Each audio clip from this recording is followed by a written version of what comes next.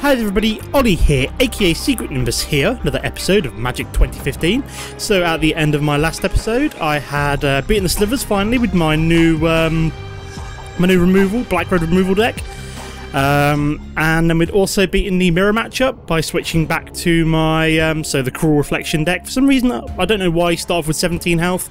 Doesn't really explain why, you just do. So we're on to the Anaki Guardian, so we're going to try and make our way into the tomb. I've switched back up to back to my Black Red removal deck because I'm quite enjoying playing with that at the moment. So you arrive at the tomb only to be confronted by an ancient spirit of a crazed Anaki shaman. Amid cackling laughter, he tells you that the prophecy is being fulfilled. The World Slayer, a demon of great power, will cleanse Chandler and Anaki will rise again. You have a bad feeling you know who the World Slayer is. I'm guessing that's Garrick, but I don't know. I'm assuming it is. So what have we got here then? So we've got 3 lands to start off with: Quest for the Gravelord, Deadweight, Gutter Snipe, and a Charmbreakers. Pretty good start opening hand, if I do say so myself. Got a little bit of early game removal. Got a Gutter Snipe for doing damage directly to the face. And then what's he playing? So he's playing a Tormented Soul. Can't attack, can't block, and can't be blocked. Fair enough. So unless I remove that, that's going to be doing 1 damage every turn. What's the little? It just can't be blocked. I wonder what that little symbol meant. So excellent. The 2 red lands, what we like to see as well. I'll play the Swamp. I'll play Quest for the Gravelord. Quest for the Gravelord this turn. Just because if I'm removing creatures such as a Tormented Soul using the dead weight, I'd rather get the bonus of getting the quest counter on it as well. See what he plays. Ah, so it's a red-black mirror matchup. Interesting. So wondering what kind of yeah. Don't show again. Unblockable is fairly easy to understand. So, ooh, an Ulcerate as well, very nice. Play the red land, and then we shall play the dead weight. No point playing the Ulcerate on something that's a 1-1. I may as well use something that's just a 2-2. Get off the board, get a quest counter on my Quest for the Gravelord. Plus, my Ulcerate will activate my Gutter Snipe, whereas the dead weight does not because it's an enchantment, not a instant or sorcery. Whereas this is, which is pretty cool. So what we've got here then, a Reckless Brute haste. Reckless Brute attacks each turn if able, so that's going to come into play this turn. Would be able to do 3 damage directly to my face. Not really much I can do about that right now, but maybe should have kept the dead weight for that kind of thing, but no, it's not the end of the world.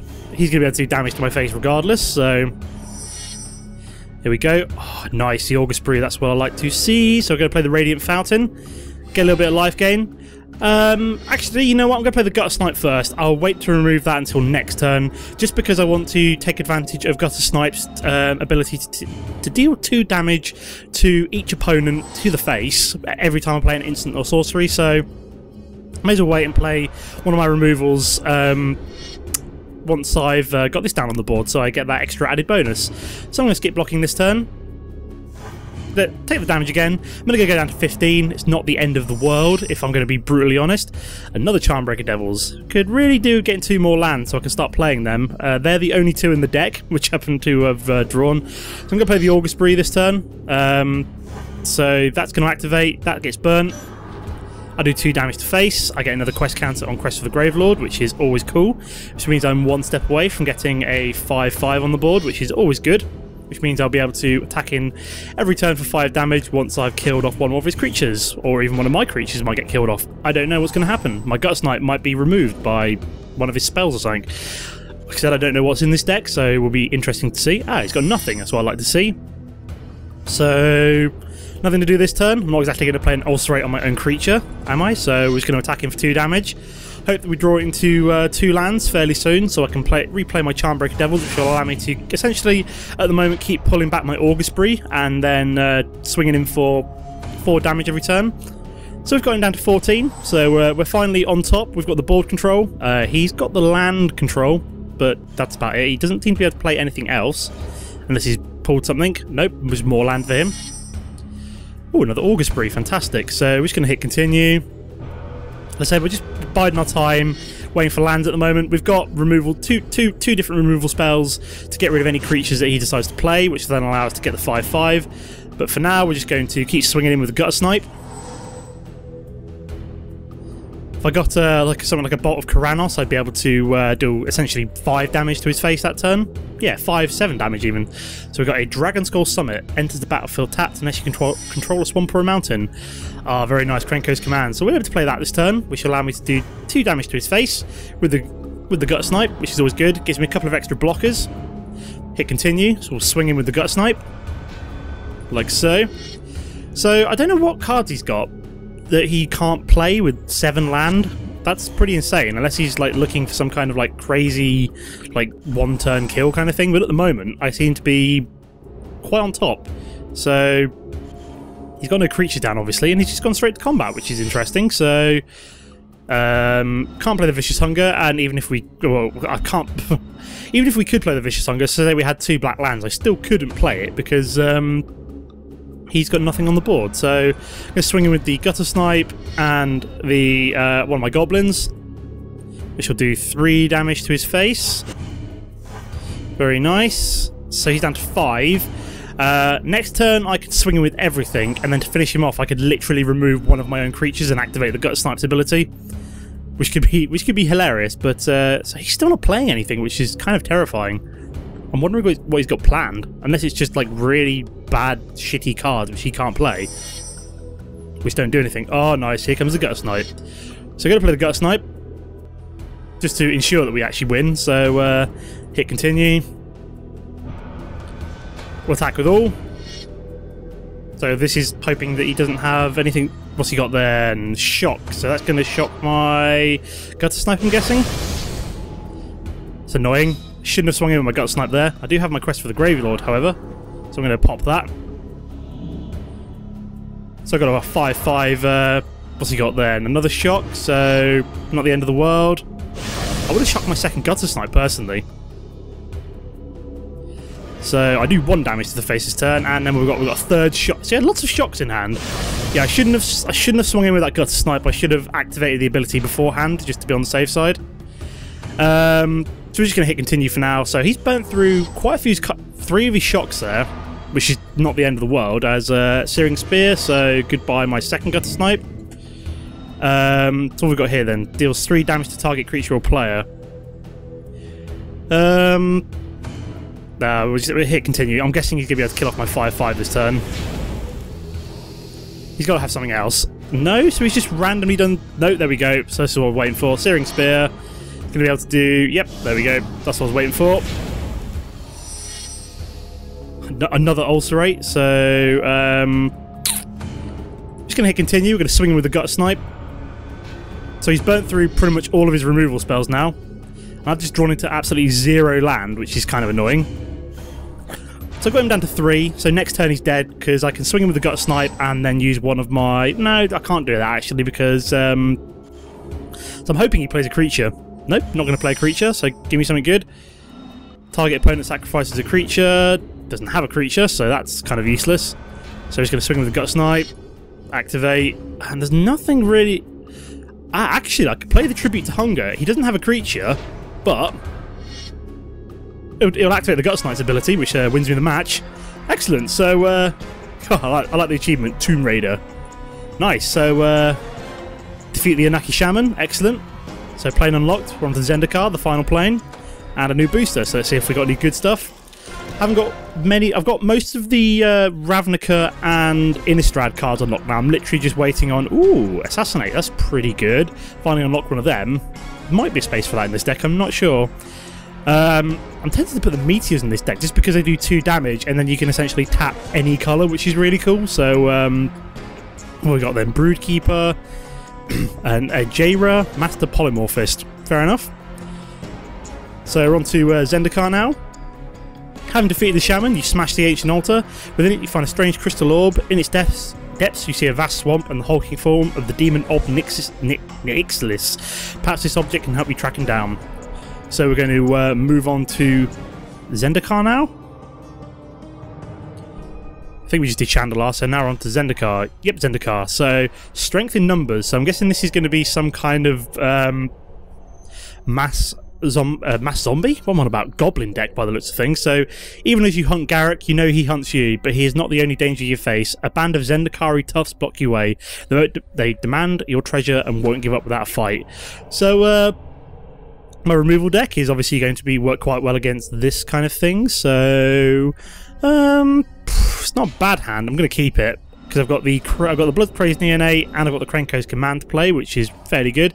And I've also got a Gut Snipe, and I love Gut Snipe. It's one of my favourite cards in this deck, just because it just takes advantage of the sheer amount of instant and sorcery spells I've got running through this deck. So, nice, a third land, so we have to get the Gut Snipe down on turn 3. I'm not too keen on playing Blood Crazed Neonate quite yet, not until I know that I can keep the board clear every turn, so it can swing in without... Oh, there's the black land I was looking for as well. So we should play you, and yeah, let's play the Blood Crazed Neonate.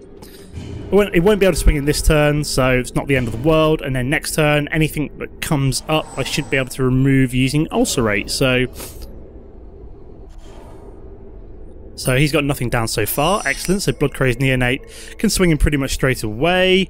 I will be playing the Gutter Snipe at the end of the turn to start taking advantage of things like Krenko's Command and Ulcerate doing damage to my opponent's face. So is he doing anything? Nope. So this gets pumped up to a 3-2. Excellent. Start the ball rolling on that. We'll get the Gutter Snipe in play as well. So I've got 3 instants and sorceries, which is quite cool. So my Seismic Strike will deal 3 damage to a creature. Krenko's Command will obviously summon 2 goblins. Ulcerate is -3/-3, but does say, ooh, excellent. So my Seismic Strike is looking more and more tasty every turn. So we're going to play Krenko's Command this turn. It will still allow me to play the Ulcerate on my opponent's turn. So I'm not too fussed about that. Gives me some extra blockers.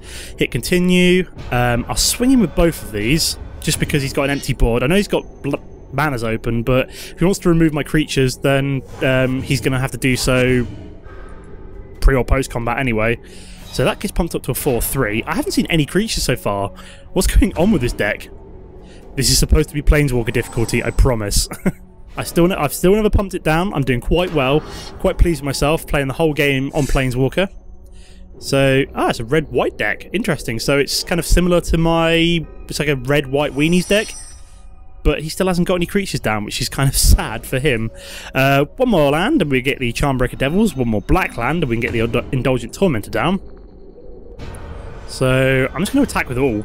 To be fair, he's got nothing on the board, and unless he suddenly plays like a Krenko's Command or nope, nothing. So he's down to 3. Interesting. Like, I'm kind of half tempted just to Seismic Strike one of my own creatures, but I don't really need to do that, so I'm just going to bide my time. Like Blood Crazed Neonate is up to a 5-4 already, and finally he's played a creature, Ondu Cleric. So whenever Ondu Cleric or another ally enters the battlefield under your control, you may gain life equal to the number of allies you control. Fair enough. So you're going to be removed, like, straight away. Goodbye. Got a Snipe activates. Tell you what, watch this. This is the win on this turn. Fantastic. So that was a fairly easy encounter. I was expecting that to be far harder. Zendikar, what do we get? Give me... There's one card I really want from Zendikar. Ooh, more shocks. That could possibly go in this deck. But what am I looking for? So I am looking for... Nimbus Wings. That's pretty good. Go my Aura deck. Tectonic Rift, destroy target land. Quest for the Gravelord, fairly good for this deck. Only really need one though. What I'm looking for is Armored Ascension. I remember what it's called. That's the card I'm looking for from Zendikar. One of my favourite cards. Core Canyon. So it looks like we're facing the core this turn. So things like Spirit Dancer, stuff like that. So you show the Zendikari that you're not an easy prey, and they're willing to answer your inquiries. They point you towards a series of narrow canyons that will take you to Guldraz, the lair of Ob Nixilis. But the canyons are home to the acrobatic core, who consider you an enemy. Oh, that's not very nice. I've never done anything to them. I'm about to kick them in the face, but I'm going to draw a new hand. It's not the best one. I'm kind of tempted to keep this one. I've got no black land, but let's have to draw a new hand. That's slightly better. I've got one of each, so hopefully I can draw into a land fairly quickly. If not, this might be a fairly quick restart. What have we got then? So we've got Trusty. So, yep, I know what an equipment is. Thank you very much. So, Trusty Machete. Equipped creature gets +2/+1. The 2 mana equip cost. So, obviously, he's just getting it down the board ready to equip to a creature. So, we'll play a Swamp just in case he plays anything that would require me to remove it with the Ulcerate. So, I'm hoping to draw into a land fairly quickly, and then I can start using my removal spells. So I'm guessing this is probably going to be a mono white deck. So we've got Kitesail Apprentice as long as Kitesail Apprentice is equipped, it gets +1/+1 and flying. So fairly terrifying for me. So I'll probably want to ulcerate that depending on what land I draw. Nope, ulcerate is off the tables because I'm going to do Vicious Hunger it. Vicious Hunger is so it deals 2 damage. I get 2 life. Slightly better than Ulcerate as I lose life instead of gaining life, so slightly better card there. This costs 2 mana as opposed to 1, so the losing life is the extra mana cost, whereas this one had more benefits than disadvantages. So what have we got then? Stoneforge Mystic. So he can basically... when Stoneforge Mystic enters the battlefield, you may search your library for an equipment card, reveal it, put it into your hand, and shuffle your library. So apparently this card was absolutely crazy. They used it in some like deck back in the day for like really like heavy sifting of equipments. And then you may put an equipment card from your hand onto the battlefield just for paying 2 mana. So say for example the equipment had like 5 mana cost. That core Artificer can actually just pay like 2 mana and just put an artifact onto the board straight away. So I will probably be ulcerating that, or no, I can't Bolt of Karanos it as I only have 1 red land. So actually no, Tribute to Hunger might be slightly better. Yeah, Tribute to Hunger this time. I'll save the ulcerate until I really need to use it. So I'll get 1 life back from that. I will be able to play Bolt of Karanos on any creatures next turn, or I've even got Seismic Strike, which will deal 2 damage next turn, as I will have 2 mountains down. So I'm hoping I draw into one of my creatures soon. So we've got Core Cartographer. You may search your library for a Plains card, put it onto the battlefield tap, then shuffle your library. So I'm basically just trying to keep the number of creatures he's got on the board down at the moment until I can find my own creatures. Just digging around. Excellent. Gutter Snipe. That's what I like to see. So I'll play Gutter Snipe this turn. That might get equipped and it might do some damage to me. Might do 4 damage, but I'm above... or I could just ulcerate it. That works for me as well. Just get rid of it. I've got Seismic Strikes and Bolts of Karanos knocking around for later on. That does activate my Gutter Snipe anyway, which keeps me happy. So now I've got this down, I'll be able to start taking advantage of these two. Will obviously allow me to do at least 4 damage to his face. So what have we got then? We have another Core Cartographer. Fair enough. So that's going to be Seismic Strike this turn. So he gets another land down, but don't bother me. So he's going to equip it. Fair enough. Oh no, that's gone up to 3 damage now. So looks like it's going to be Bolt of Karanos on that instead. So creatures, you. Gutter Snipe activates. I get to scry. Top, excellent. Yep, I'll keep the shock on top as it is a 1 mana removal spell, so I can't complain too much. So I'll be able to swing him for 2 this turn. Excellent, marvelous. So he's got 1 card in hand now. Like I said, I've thought I've done quite well here to try and maintain the board control, which quite nicely. So he's now got nothing that he can play, which is good for me. Shock will stay. I'll play Krenko's Command. It'll do 2 damage directly to his face. I do have the Shock as well, but we're just going to swing him with a Gutter Snipe this turn. I'd rather save Shock to either finish him off with or to deal damage to a creature. I don't want to use it too prematurely in case I run out of steam, which hopefully I won't now, as I've got the board control, I've got the card advantage, don't have a land advantage. He's got a crazy amount of land, but